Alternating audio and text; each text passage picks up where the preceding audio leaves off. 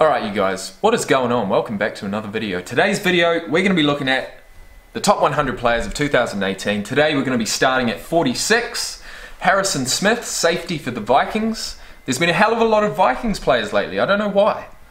Maybe they're all being sifted out, so then the top 30 might be Vikings free. I'm not sure, but let's see.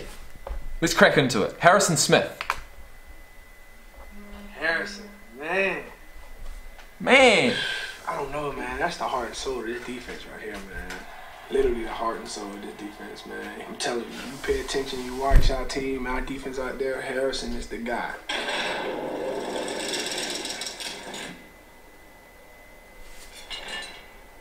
Oh, he's up from 74. Harrison Smith, the leader of last season's top-ranked defense, can do a little bit of everything.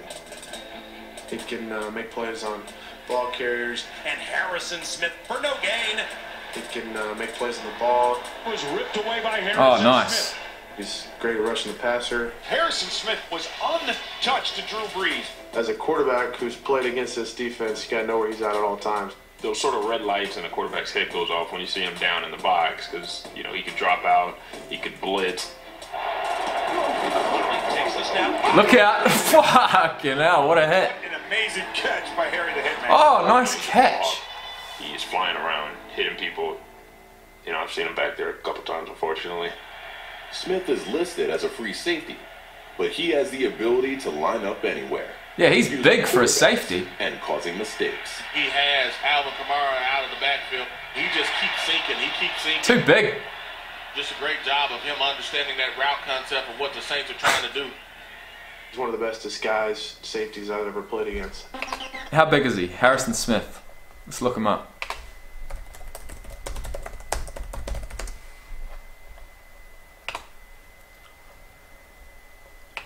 He is 6'2" and 100 kilos.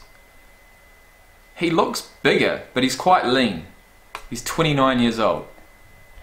Let's see his pre-draft measurables here. 4.57 for the 40. We've got a 34-inch vertical and a 10'2" broad jump. With definitely some solid numbers there. In passing situations, Smith knows how to blend in. Against the run, he knows how to stand out. Nope, doesn't work. Here comes the hitman. So he does both. You talk about the best all-around safety in the NFL. Push him back. Harrison Smith. You know, they call him Hitman for a reason. Fantastic play by Harry the Hitman. Well, that was Harrison Smith. How about the other safeties in the league? Guys whose games belong in the top 100, maybe match yours or close to yours. You know, I hate to say it on camera because I'm going to be rushing. I'm going to forget somebody's name, and then when I see them, they're going to be mean-mugging me. So I'd rather not even go that route. Okay, well, I'll just pick one then. How about Harrison Smith? I like him. Getting off blocks like he a D-lineman. And it's just take T.J. Jones and push him aside like a rag doll. Blitzing the gap, running through like he's a linebacker. Harrison Smith comes flying through from the backside. You know how to safety. They can actually go out there and make tackles. He could play linebacker if he wanted to. I mean, he's always up in the box and there for run support. So, I mean, if he wanted to play linebacker, he could. Yeah. I mean, I think Harrison Smith had the best year in safety. As he gets his grade at the end of the game by his coaches, I'm pretty sure most of them is just straight pluses. He's fucking What's big, his man. flaws at the end of the game? He's aggressive, but when he's aggressive, he's right. So, I mean, that's not a flaw for me. I swear he's more than 220 pounds, I swear. Alright, 45, Davante Adams, wide receiver for the Packers. He should have been on there last year. I think he was disrespected by not being on the top 100 last year, but, man, his play style speaks for That's some disrespect!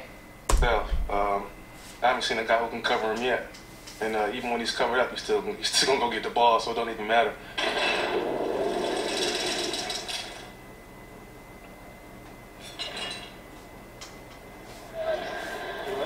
So we're trying to break the code out, yeah, but damn 5 plays. Cold as hell. Trying to stay warm. Last year, Davante Adams was the final player frozen out of the top 100, coming in at number 101. Oh. This year, he's risen to number 45, despite putting up fewer receiving yards and touchdowns in 2017. Maybe it just took a year for Adams to get his due. Or maybe other players saw him step up when Aaron Rodgers was hurt. Adams caught 5 touchdowns each from A-Rod and backup Brett Hundley, proving that he's a star no matter who's throwing to him. Go! Oh! To the end zone. Nice touchdown. Main target for me, just because he's always open. Always open. You know, I don't care who's guarding him. Oh yeah! Off the line. Probably one of the hardest receivers. Oh yeah! Bang! His per. I'd love to be doing that. If you ask me, I mean, that's just something you can't coach. Whoa! Down the left side, Adams over the shoulder, catches Bay, tapping, grab, touchdown. He's a complete receiver. Like, he's one of those type players. As long as you put the ball in his hand, he's going to make plays with it. You see him time after time make guys miss. Oh yeah! Fuck man, he's got a nice step. Where you going? Here you go. I saw it. And another one. Wow. Oh! I haven't seen many like side steps for a while actually. We gotta get down the field, man. Davante Adams is an explosive guy, big play capability. He can jump. You got Moss. He's definitely one of our Randy Moss type player. He go up over people's head and definitely go get it. He can do it all. There's nothing that you can just point out and think that you're going to take away from him because he can do everything you need him to do. Quick toss, Adams, left side, spins with it, got the first down, and more to the end zone from the touchdown. That is a nice run. Adams, a Wow. 25-yard touchdown reception. Just something as simple as a slip screen to him, and he takes it 25 yards for a touchdown. Look at the spin. That was mean. I mean, the explosiveness in that play alone just sort of shows everything he can do. He races through the Browns defense, 25 yards for a touchdown in overtime. Whenever we need a play, you can see time after time again, we're going to 17. Alright man. That was sick. Number 44. What's his name? Davante Adams. Alright. David. No. She should have been around last year.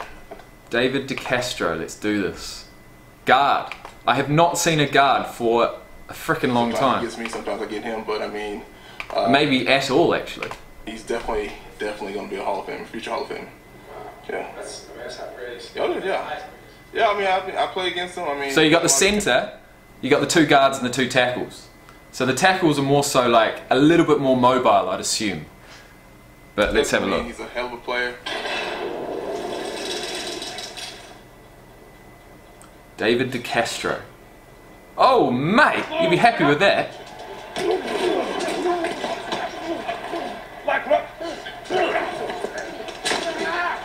I like hearing this, eh?